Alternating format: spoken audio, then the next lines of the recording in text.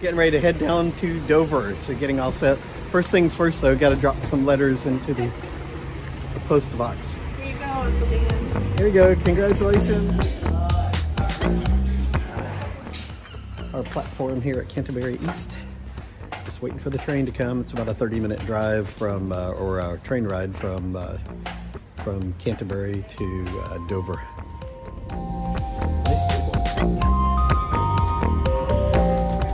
We will shortly be arriving at Kearsley. Please mind the gap between the platform and the train.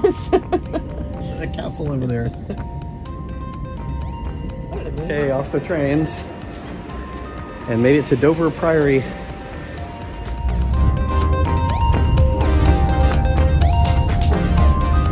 Super simple cab ride up here. It was like 7 pounds from the rail station, so definitely worth it versus a mile and a half, and we probably came up like 300 feet or something. The view of the sea, it's a long Long way down. Okay, we got to jump in this long line. This is cool. It's a long way down, and this is a really big castle. It's still a long way up.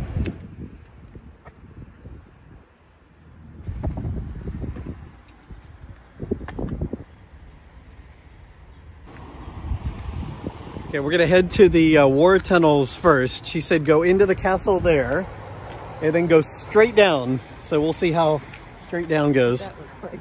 How far down is it, Tamara? I don't know, that's probably what, 70 feet? Oh, long way. This is the portcullis. This is extreme hilly.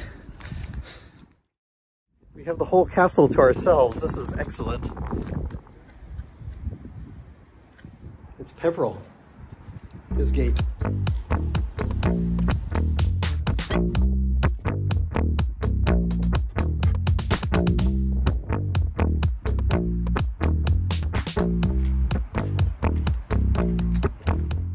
Dover Castle's laid out with the World War II tunnels and the 18th century tunnels nearest the cliffs. Then halfway up the hill is the Roman lighthouse and the Saxon church. Then finally at the top is the tower and the medieval castle complex and medieval tunnels. It's a good idea to start your day with the World War II tunnels where long lines form in the afternoon. The tunnels tell the story of Operation Dynamo, the evacuation of troops from Dunkirk, and also of its uses as an army hospital, a strategic outpost, and as a barracks during the Napoleonic Wars.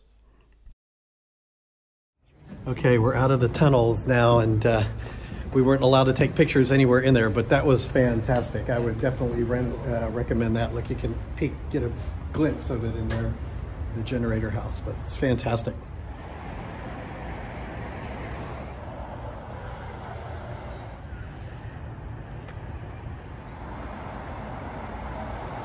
Getting our obligatory coffee at the shop here.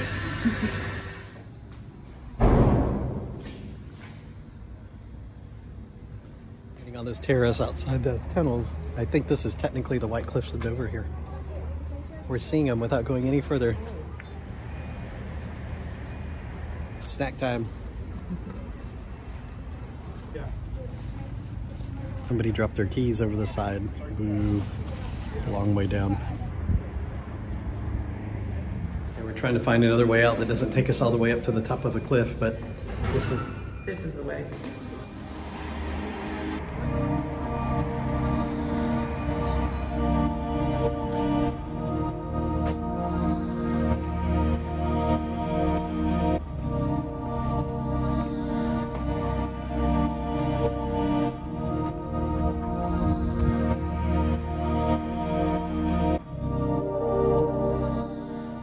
In the mobility bus. If you can't quite tackle the hills, a mobility bus is available. Traveling up takes you by a Roman lighthouse, a Saxon church, and Henry II's medieval fortress. St. Mary's Sub Castro, or below the castle, dates to 1000 AD or earlier. The Roman Pharos, or lighthouse, built in the early 2nd century, is one of only 3 surviving Roman lighthouses remaining in the world.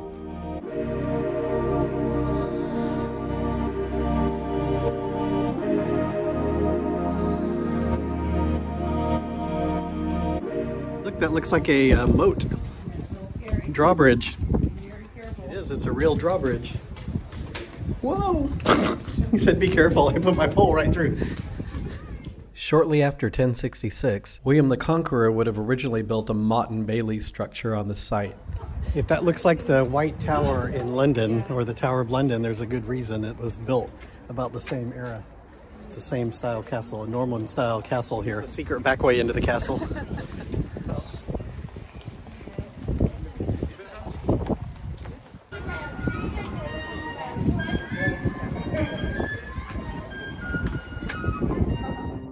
The current massive keep dates to 1180 in Henry II, who as a show of strength rebuilt the keep to impress French monarchs.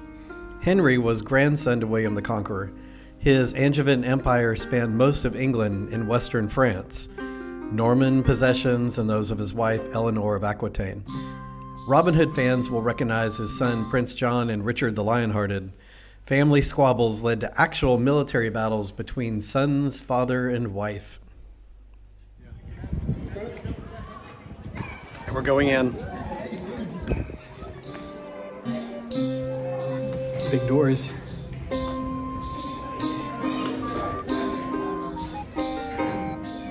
There's a rainwater tank right here, and they would catch water from the roof and it would drip down into this like cistern thing.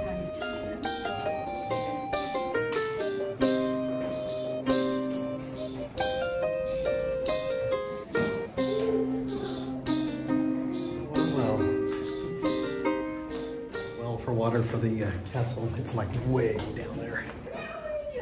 Whoa.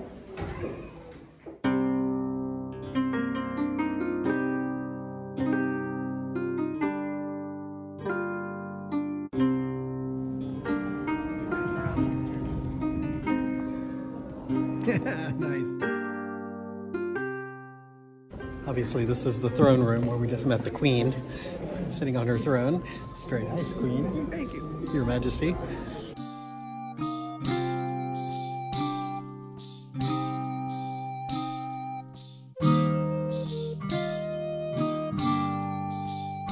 This is the secret passage to the Thomas Becket Chapel. Shining in the glory of the chapel.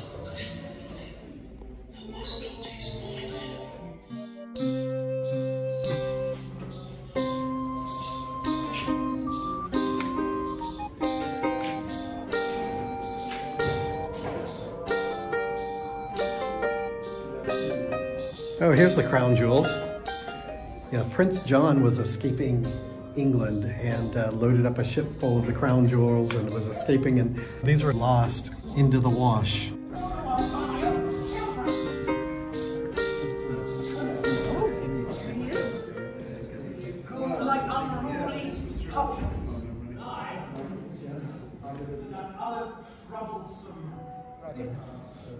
Devouring a snake. Yeah. It is a dragon, the snake is. Yeah, the snake's getting eaten.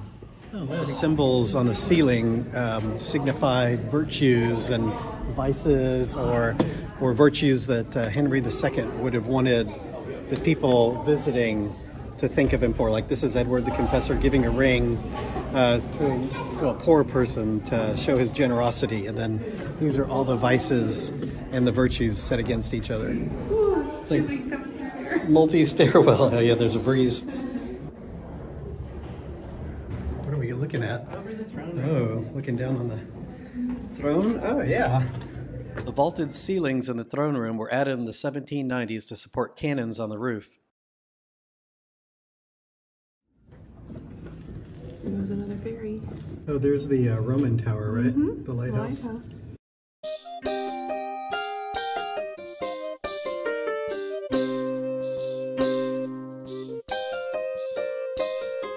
That's where all the beer is. Can we get in there?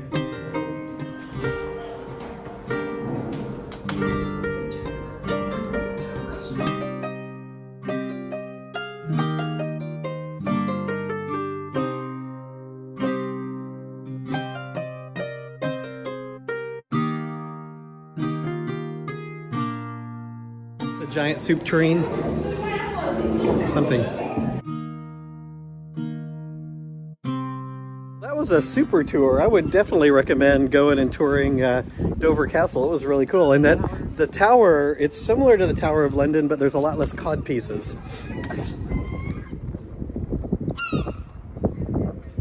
I hear that when the seagulls leave Dover Castle, Dover will fall. They better tend to him.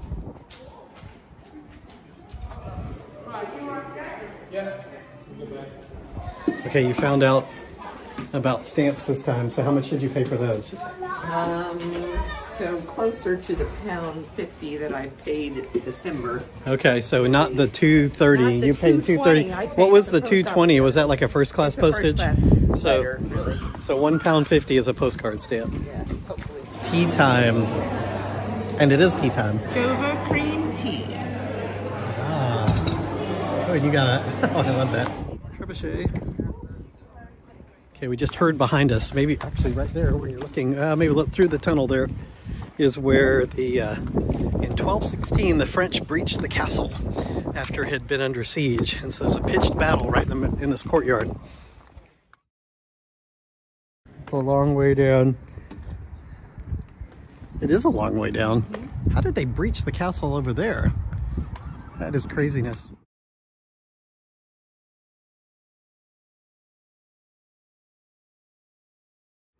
Okay, we're waiting over here for our cab. This is kind of like the back side of the castle. It's the castle side entrance, not where the war tunnels are. And the cabs drop you off right here. Kind of nice.